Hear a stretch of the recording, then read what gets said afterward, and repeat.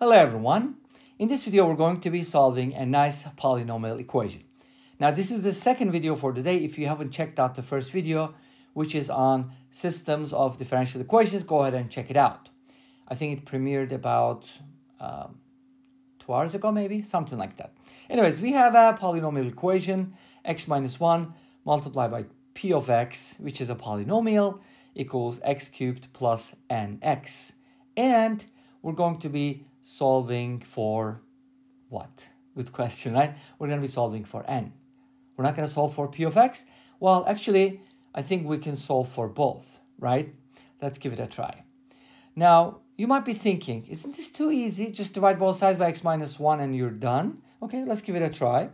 I'm going to divide both sides by x minus 1, and that's going to give me x cubed plus nx divided by x minus 1. But the million-dollar question is, this looks like a rational function to me. It's not a polynomial, is it? I mean, if it's a polynomial, it shouldn't have a denominator. So what is the catch? Well, the thing is, you need to simplify this. But how do you simplify?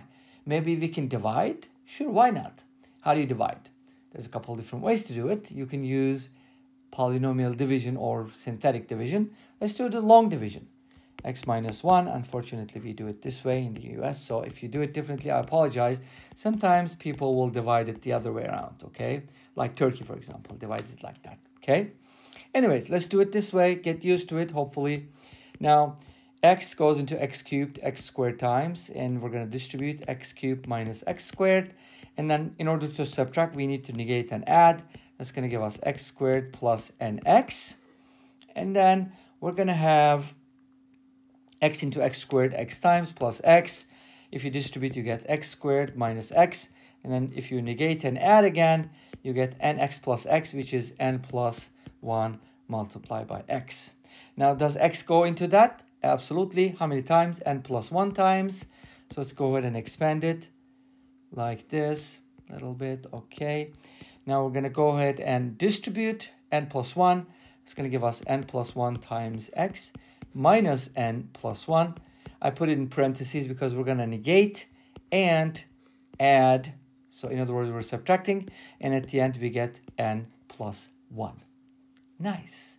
But what's the problem? The problem is we divided it, right? Let's go ahead and write the result. So when you divide a polynomial by another polynomial, it doesn't guarantee that the numerator will always be divisible by the denominator. In other words, you won't always get a polynomial by dividing two polynomials unless the denominator is one of the factors or if they share a common factor. Okay, let's find out. Dig a little deeper. We have the quotient, which is x squared plus x plus n plus 1, right? Plus a remainder, which is n plus 1. So what I'm supposed to do is divide it up by x minus 1 again, because if you multiply everything by x minus 1, you should get the original somehow, right? Hopefully get the idea. Now, what am I gonna get out of this, right? Did I get the answer? Yes, but you expect to get a polynomial, right? Or you are expected to get a polynomial from here. How do we know that? Because we know that p of x is a polynomial. So this is p of x, isn't it? So this is supposed to be a polynomial. What is that supposed to mean? It means that there should be no rational p's like this. This is useless, unnecessary, totally useless. What is that supposed to mean? It needs to disappear, poof, gone. So in other words, the remainder must be 0, which means n plus 1 is 0 because x can't be 0, obviously, or 1.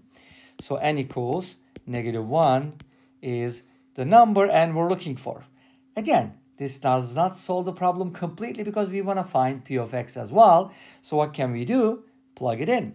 If you plug it in, you're going to get p of x equals x cubed minus x divided by x minus 1, which is supposed to equal x squared plus x plus n plus 1, but n is -1, so that's just going to be x squared plus x, right? And plus 0.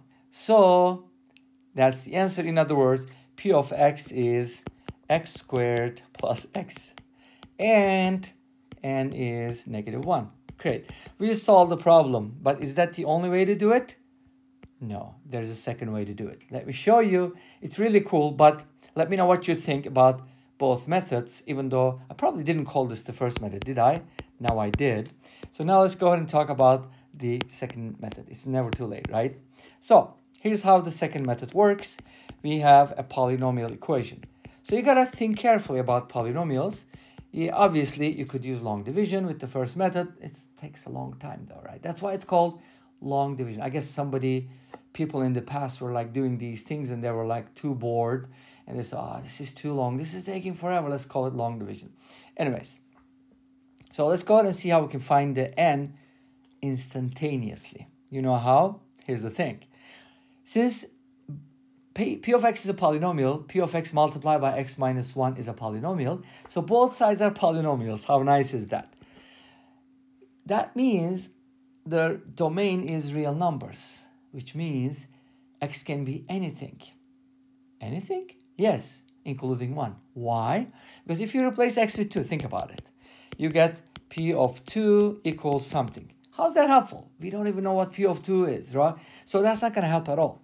Instead, we can be smart and replace x with 1 because of annihilation, cancellation, whatever you call it, right? Termination. If x is 1, you get a 0 on the left-hand side, a big fat 0. On the right-hand side, you get 1 plus n. Uh-oh, that was so quick, wasn't it? Yes, absolutely.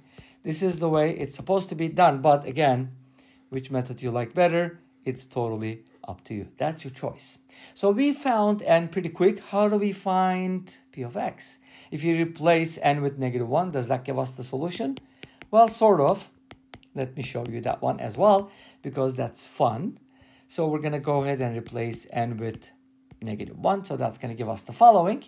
And next thing, we're going to divide both sides by x minus 1. Because why not, right?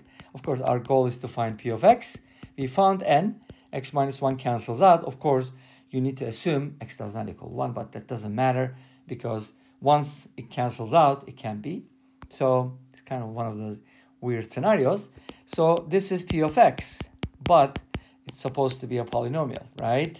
So we're going to factor the numerator. Why? Because we can. So factor out an x, you'll get x squared minus 1.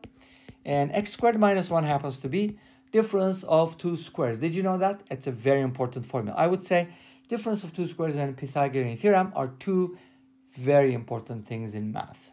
Okay. X squared minus 1 can be factored into x plus 1 and x minus 1. And then we can divide it by x minus 1. Now, cancel out x minus 1. Ta-da! We get the value of p of x in its glory. And that's a polynomial. If you distribute, p of x becomes x squared plus x. And that's it. This brings us to the end of this video. Thank you for watching. I hope you enjoyed it. Please let me know. Don't forget to comment, like, and subscribe.